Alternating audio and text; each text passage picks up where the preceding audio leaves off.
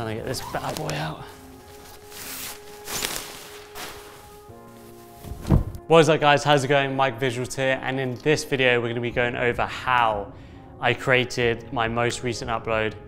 Actually, it's not the most recent upload. 2 uploads ago I uploaded the Razer Laptop Studio Edition commercial. We're going to be going over how I did those with some BTS, and it kind of gives you an idea of what really goes into these shots. And I think it's a lot more than you think. It's a lot of green screen work, sort of After Effects, and a lot of just teamwork.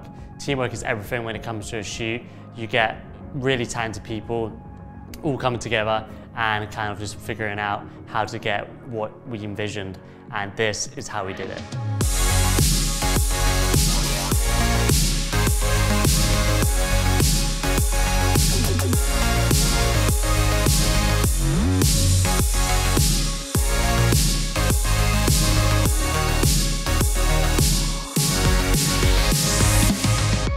All right, so step 1 was to actually plan the project. So prior to filming, George and I spent a couple of months picking our brains, hashing out some ideas of what we could actually do. So we pitched some to Razer, see what they liked, see what they didn't like, and we came to a conclusion that we were going to create a video with lots of different creators, all using the Razer Blade Studio Edition to complete one project. So after we did that, the next step was to create a storyboard.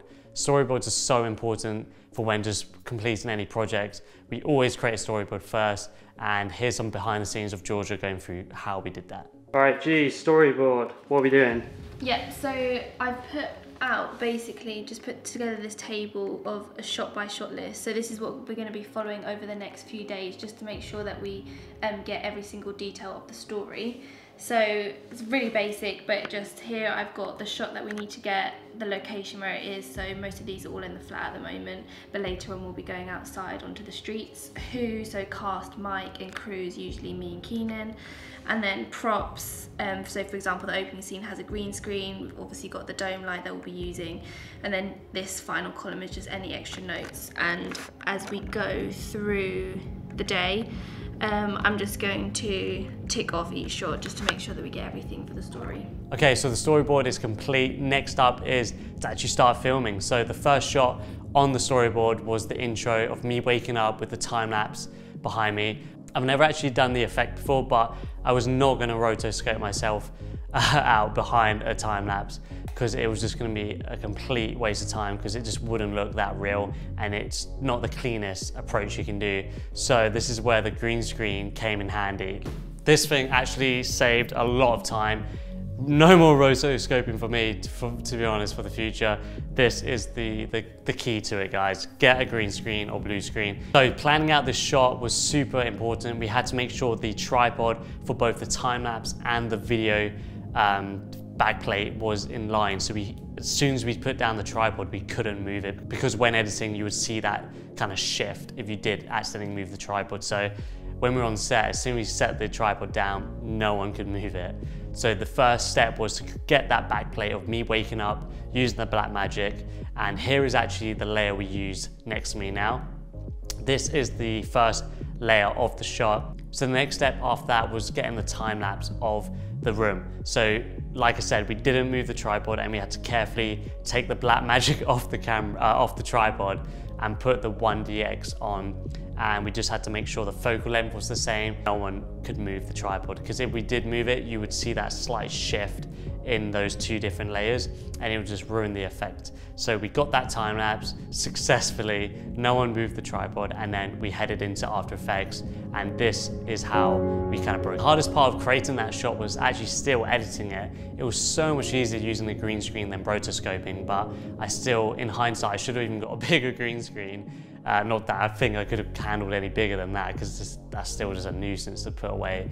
But I should have filled up the whole kind of backplate behind me with green instead of just a corner of the bed, because there was still a little bit of the bed still not covered by the green screen. So in post I had to mask around that, and you could still see in the final result that little bit of the rotoscoping jitteriness. Still happy with how it came out. Okay, so the next segment we're going to be discussing is the shot of myself walking down the street, and then suddenly you see the green screen appear behind me. I could not have done this without the talented friends that helped me out back, Keenan Oliver J, and obviously Georgia. She was behind me with the green screen, and you've seen how big it is, and Georgia's not the biggest person, and she was holding it, and great job, G, you smashed it.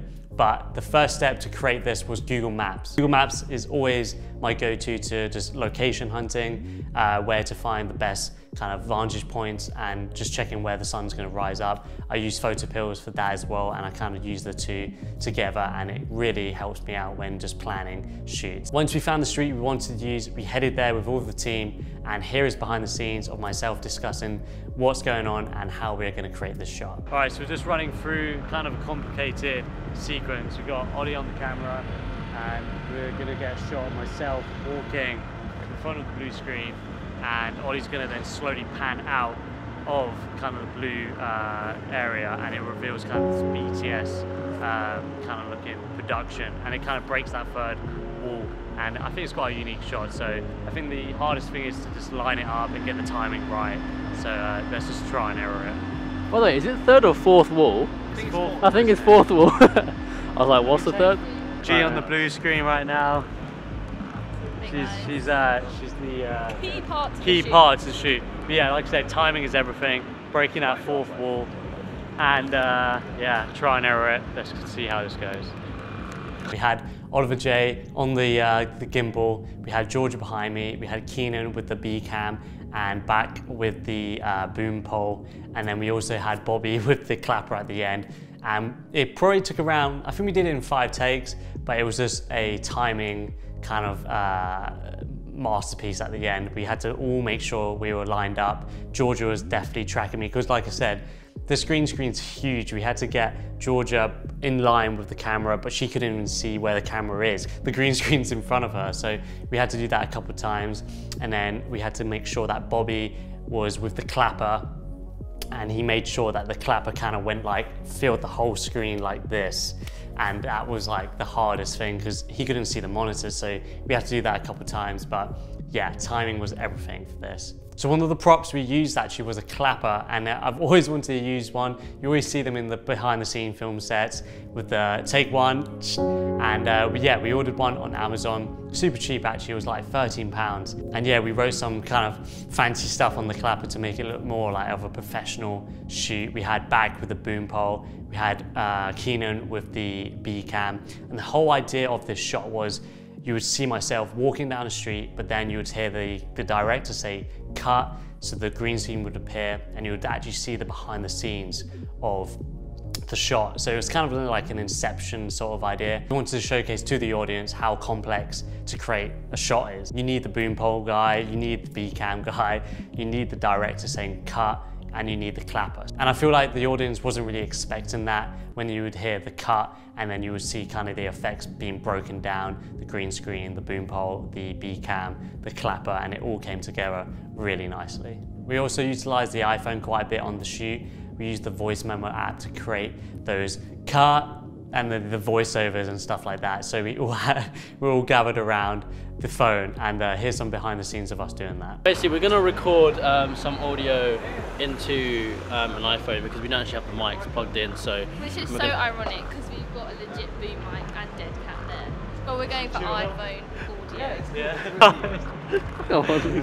Yeah, I think that went pretty well, guys. Do it again. Let's do it again. Let's do it again. Let's do it again. Let's do it again. So going over the layers of the final shot, this was the first backplate, so it's myself in front of the green screen, and then in post I would key out the green screen, add some other backplates of streets. We got one of the tram, and I would insert that behind myself, and then in post again, as soon as I added the voiceovers of the director saying cut, I would just literally switch off the keying effect in After Effects, and it would reveal the behind the scenes of the whole shot, and this is the final shot. Also, I forgot to add, the reason why I wanted Bobby to make sure the clapper was filling the whole frame is because I wanted, as soon as he had filled the frame and he brought down his hands, I would mask the top layer and it would go into a different shot, and that was kind of my exit of that scene. Okay, so the last sequence we're going to be discussing is the last shot of the video, and it's me on the island working at my laptop, and then suddenly you see people appear next to me and then disappear, and then some 3D elements. It was quite complicated to kind of share what I had in mind to people, because I haven't really seen it being done that well. I haven't really seen it at all being done. So it's quite hard to kind of showcase what I was envisioning, but I think we definitely got what I wanted. And here are some behind the scenes of that. So you control it through the app, and you can hopefully program it to go a certain speed, and that's what we're going to be doing. You can program it through the app. Yeah. No, Okay. I'll just do it now. Oh, it's not stopping. It's not stopping. Oh God, no, stop. Okay. Right, so we've got the slider set up now. We had to opt for the 2 tripods on either side because it was just tipping, and you don't want a Blackmagic falling over.